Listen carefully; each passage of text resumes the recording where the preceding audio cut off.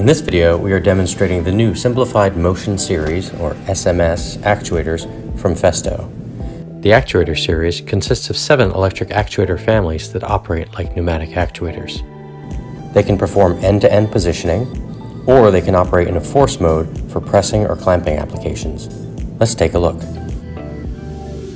This is the ERMS electric rotary. This model provides 180 degrees of rotation, which means it has integrated hard stops at 0 degrees and 180 degrees. Festo also offers a model with 90 degrees of rotation. The movement we're seeing here is on the fastest speed settings.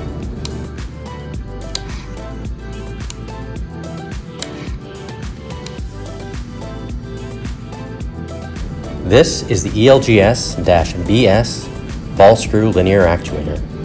This model is 100 millimeters long, running on its fastest speed settings. These actuators are available in fixed stroke lengths up to 800 millimeters.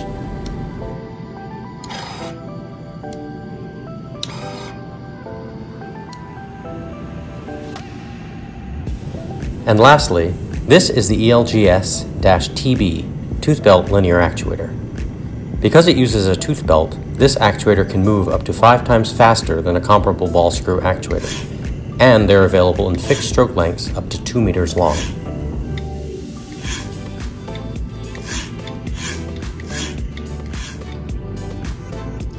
In this second part of the video, we will commission the tooth belt actuator from factory settings. When SMS actuators arrive from the factory, the dynamics are set to the lowest settings, which look like this.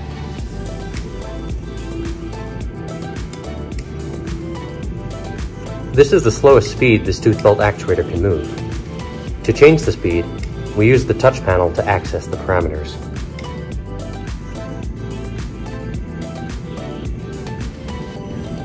On the side of the integrated motor, there are 3 buttons used to access and modify settings. There's an edit button and 2 arrow buttons.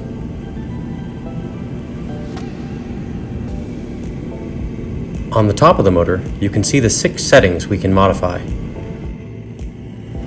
Let's begin by modifying the speed. First, hold the edit button for 3 seconds to access the menu. Once in the menu, I can use the arrow buttons to navigate between the settings. Let's start by increasing the speed out, which is the speed the actuator will use to move to the out position. Click the edit button to select speed out. Then use the arrow buttons to max out the speed. When done, click the edit button to return to the menu. Then navigate to the demo setting, where you can test out the motion profile.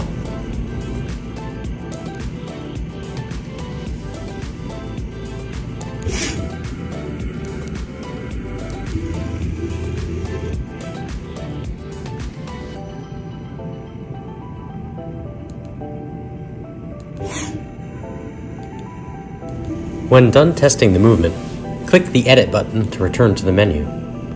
Then click and hold the Edit button for 3 seconds to exit the menu. While in the menu, it is not possible to control the actuator via digital I/O. Next, we will set up the actuator for a pressing or clamping application. When used for clamping, the actuator moves into position, then switches to force control for the pressing operation. In my setup, I have a metal part that I will press the carriage against to simulate a pressing operation. Here, you can see the actuator moves quickly into position, then switches to force mode. After the force movement is complete, the PLC sends the signal to retract the actuator.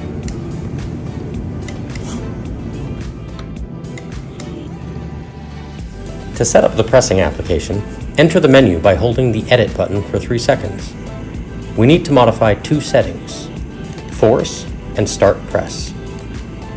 Force corresponds to the motor torque, where level 10 is the maximum motor torque, and level 1 is 10% of the maximum motor torque. In this demo, I will select Force from the menu and set the value to 4.